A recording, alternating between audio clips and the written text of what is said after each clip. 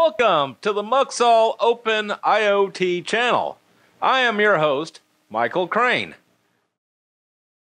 Okay, so we're going to take a look at this igniter.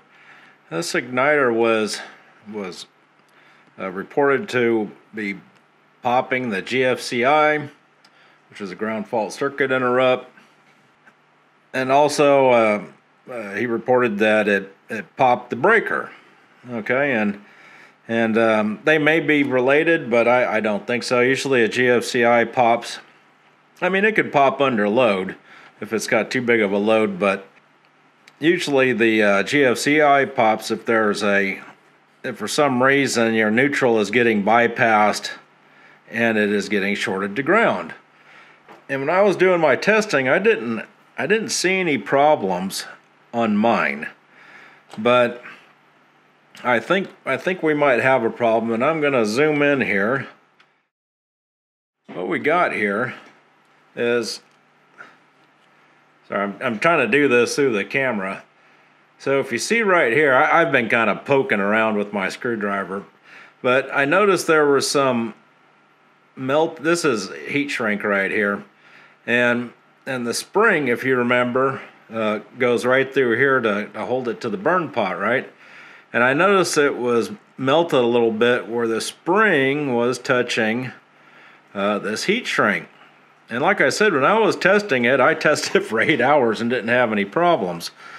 And so I didn't think anything about it. But, you know, testing and real life scenarios are two different things, right? So anyway, I see it had melted, and I was looking at it through my microscope, and then I just kind of dug in it, because I noticed that you could see where the spring had melted the heat shrink. It didn't look like it was touching the metal, but I dug into it a little bit, and you could see that it was super duper close. It may be close enough that it could arc across it, and that is probably what is causing the GFCIs to pop, because it will detect that short. It's not enough to throw the breaker, but it'll detect that short and it will trip the GFCI. So it's doing its job. So yeah, we've got a bit of a problem with that. Okay, so for our next test, what I'm going to do is, as this is an amp meter, I want to check the amp draw on this igniter. People were reporting that it was blowing fuses or popping breakers. So we're going to measure the amp draw on this thing. So I'm going to go ahead. Now all I'm doing is I'm just going to plug it in. It's going right into, this is plugged right into the mains power. This is just an igniter, and I've got the ohm meter set up. I mean, sorry, the amp meter.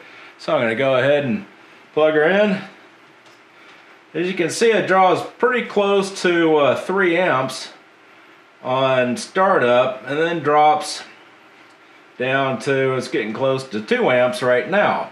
So 2 amps is about 240 watts, right? And that's what the manufacturer advertises, 240 watts for this, or 250 watts, sorry, for this igniter. But it does spike to about 3 amps, or close to 3 amps, when it first turns on, when it's cold. So, and 3 amps is going to be about 360 watts. And I'm thinking that's probably causing some problems. Maybe. I mean, the controllers, like the Muxall controller, doesn't have any problems with it.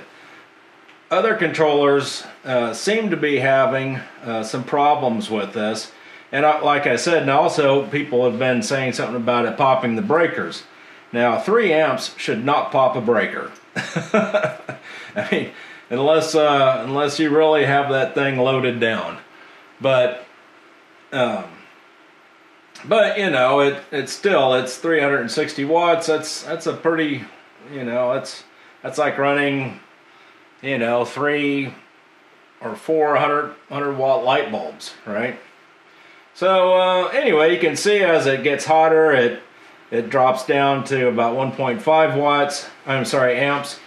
So, and that's okay. So I'm going to go ahead and unplug this. We've done that test. So there you go. I mean, as you can see, it does pull about 3 amps when it first starts up, and then it drops down pretty quick. You know, maybe 10, 15 seconds. And I'm thinking some controllers are just not liking that too much. Unlike the Muxall, it doesn't have a problem with it. It's designed to pull up to, it'll allow up to 5 amps before it starts complaining. But a lot of controllers may not be designed like the Muxall Pro. So there you have it. So anyway, I've contacted the manufacturer and asked them about this initial turn-on spike. I don't think there's anything they can do, but yeah, never say never, right? So you might be asking yourself, what's the fix? You know, inquiry into the manufacturer, see what they say. But the fix for the spring touching the heat shrink right here, I'm going to start installing a fiberglass heat shield. Okay, and I know it looks a bit ratty, but it'll do the job. And what this will do, this heat shield is good up to 2,000 degrees Fahrenheit or something like that. It's spec'd out at. And it's kind of like if you have headers on your car and you don't want it to, you know, your spark plug wires to touch your headers. That's kind of the same stuff, right? It just protects your wires from the hot headers. And that's the same thing that this thing is doing is as this igniter gets hot, even with the fan running, that spring has just enough thermal energy that it's melting into the heat shrink, and I think is causing the GFCI problems. Like I said, I don't think it's directly shorting, but I think it's getting close enough where it might arc across it and cause GFCIs to trip.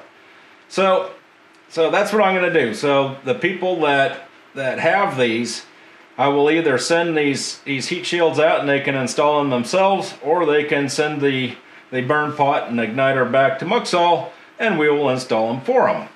Okay, so there you have it. You know, problems do occur, but we will get everyone fixed up, I promise. Talk to you later.